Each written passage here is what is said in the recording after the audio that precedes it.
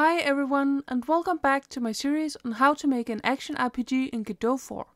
In this episode, we will take a deeper look into the TileMap terrains.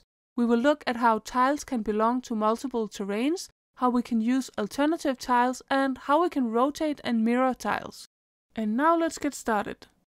Okay, so for this tutorial, I will be using the Match Corners terrain mode. This is just to make everything a bit simpler and more beginner friendly. But adding tiles to more than one terrain works basically the same no matter which mode you choose. First, I quickly set up the light sand tiles that we also used the last time. Next, I add a new terrain to our terrain set and name it dark sand.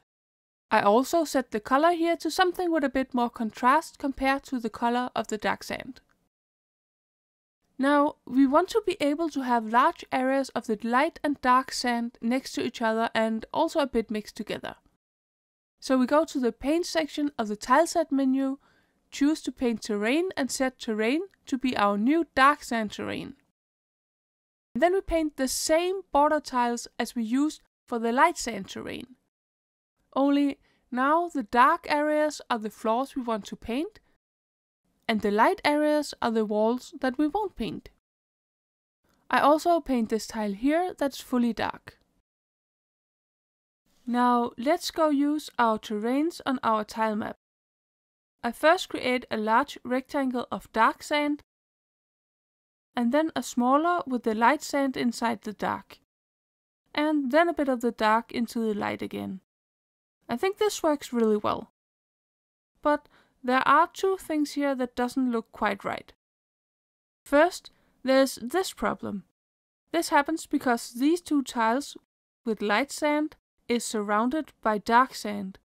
And because we use the simpler Match Corners mode, we can't add the tiles that is used for single lines of one terrain like this. Instead, I just cover it with dark sand as well. The second problem here is really just a human error on my part. I forgot to add the tiles with two corners opposite each other. I'm just gonna fix that quickly by painting the two missing tiles with both terrains.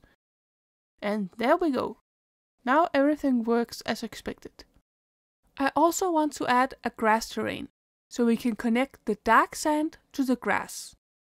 However, we only have these three tiles that can be used to connect the two. So we need to use something called alternative tiles. But let's first create a new terrain called grass and paint the grass tiles that we have so far. Then go to select and right click on one of the connecting tiles and choose create an alternative tile. Do this for all three tiles with both grass and dark sand on them. Let's go check out the new alternative tiles we made. You can find them to the right of the base tiles. When we select the tile, we can then mirror it and rotate it using the rendering properties. And we can add a new alternative tile of the same kind by clicking on the big plus signs. We can then use this to create the tiles that we're missing for our grass terrain. And then paint the tiles with the terrain patterns. We paint with both the grass and the dark sand. Remember to also paint the dark sand parts of the original tiles.